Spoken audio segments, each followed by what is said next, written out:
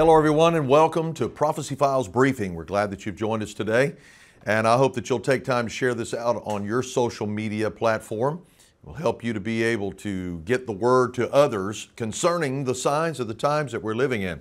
There is certainly much skepticism, and right here on Prophecy Files Briefing we get our share of those that are cynics and scoffers and mockers and those that absolutely outright reject the Word of God. But you're doing it in the face of what is happening in our world. And what's happening in our world? Well, according to the latest reports, even today, Republic First Bank seizure signals more bank failures to come, according to experts. One article says the fear of that being contagious is a very telling and dangerous thing here in 2024. Not only that, but the World Economic Forum has let us know that 98% of the world's banks are preparing for programmable money. What does that mean to you and me? Well, if it can be programmed for deposit or withdrawal. There's no doubt about it, or to stop it altogether. What does that mean into the future? I certainly don't have the answers to all of that. It just is a telling sign of the times that we're living in, and especially what we're watching on the college campuses of the United States, where in just today, there has been what would be a breach, a break into the dean's office and complex there on Columbia University, and it's happening in multiple locations as anti-Semitism is rising to a level that we have never seen in the United States of America in a long, long time since World War II. There is no doubt about it, but this is really an unprecedented moment because even the very laws that we have here in the United States concerning free speech is something that has been hidden behind with all that is happening in a lawless mentality and an anti-Semitic ideology. So that begs the question for today's Prophecy Files briefing: can America stay united without a common set of core values for us? Why is that? Because today there are many people that are creating their own ideology and rewriting their own values to the degree that just anything goes. And what people call evil is supposed to be good, and what good is supposed to be evil.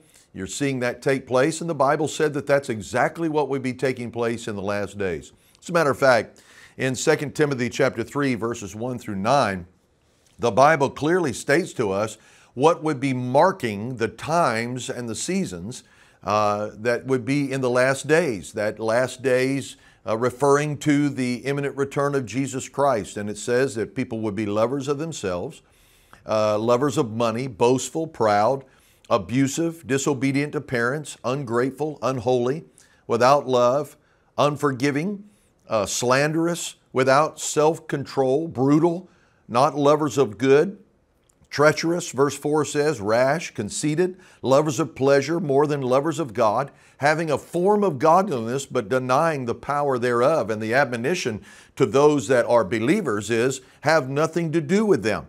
It goes on to say in verse number 6, these kind who worm their way into houses and gain control over weak-willed women, the Bible says. It's a metaphor used there, who are loaded down with sins and swayed by all kinds of evil desires. Verse 7 says, always learning but never able to come to the knowledge of the truth. And it gives examples. In 2 Thessalonians chapter 2, verse 7, for the mystery of iniquity or lawlessness is already at work. Only he who now letteth will let until he be taken out of the way. And then that wicked shall be revealed. That wicked is a term, a title for the Antichrist. When the church is moved out of the way, when every believer is raptured off of this planet according to the Scripture. And you can read it right there in 2 Thessalonians, you can read it in the book of Timothy, you can read it over and over again as the rapture is described in multiple places, the pre-tribulation rapture, and then that wicked, the Antichrist, will come to power. All of this has to do with the changing of morals and changing of values and core values.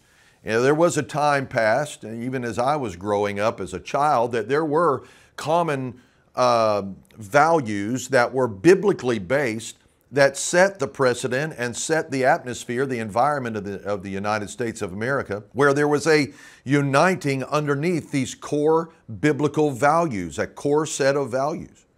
But today, people are creating their own ideology.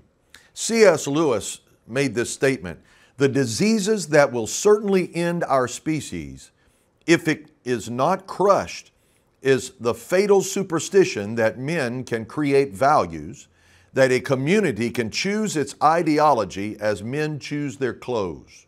So, we as a nation have done exactly what C.S. Lewis is saying and warned against. And in fact, you can see that in the Word of God, where the Bible says in Judges 17:6 that in those days, the days of the nation of Israel's time of the judges as found there was no king in Israel, and all people did what was right in their own eyes. That's what you're seeing today. These are signs of the times. As a result, America today is facing a crisis of values and core values that some people are describing could bring on civil war. Tragically, this deterioration of values has already impacted and is impacting those that we come in contact with and the influence that we're able to have over their life. First of all, as the Bible describes, we're to be salt and light as believers. But if the salt loses its saltiness, its values, its core ideas and set of values from the Bible, then where is it that the salt is going to come from? What effect is it going to have? So as a believer, as salt and light into this world, our very influence and presence should cause an unbeliever to be able to look at their own lostness and their need of Jesus Christ. Unfortunately, most people are sensing that there's something very, very wrong in our land, and yet there doesn't seem to be that salt and light as it needs to be to affect that kind of change, to show the sinfulness of society, and at the same time be able to have a core set of values from the Word of God that is guiding our world today. It's every man doing what is right in their own eyes. So because of the lack of biblical knowledge and perspective, society has gotten to the point right now where we are right now is wondering what's happening? How can I escape? How did we get to this point, and how can we escape this kind of madness? Well, I can assure you, the Bible tells us clearly in Philippians chapter 2 that we may become blameless and pure, children of God, listen to this, without fault in a crooked and depraved generation, in which you shine like stars in the universe as you hold out the word of life. That's the commission, the mandate for every believer, to give hope and to be able to give the light of Jesus Christ in a dark place. I would encourage you, like never before, with the degrading values and that are happening in our world that is showing up on college campuses and multiple other places. I would encourage you as a believer to look to the Lord, to pray, stay true to the Word of God, and make the influential changes that can happen in your sphere of influence with friends and family to help them come to the saving knowledge of Jesus Christ. Till the next time, remember, Jesus Christ is coming soon.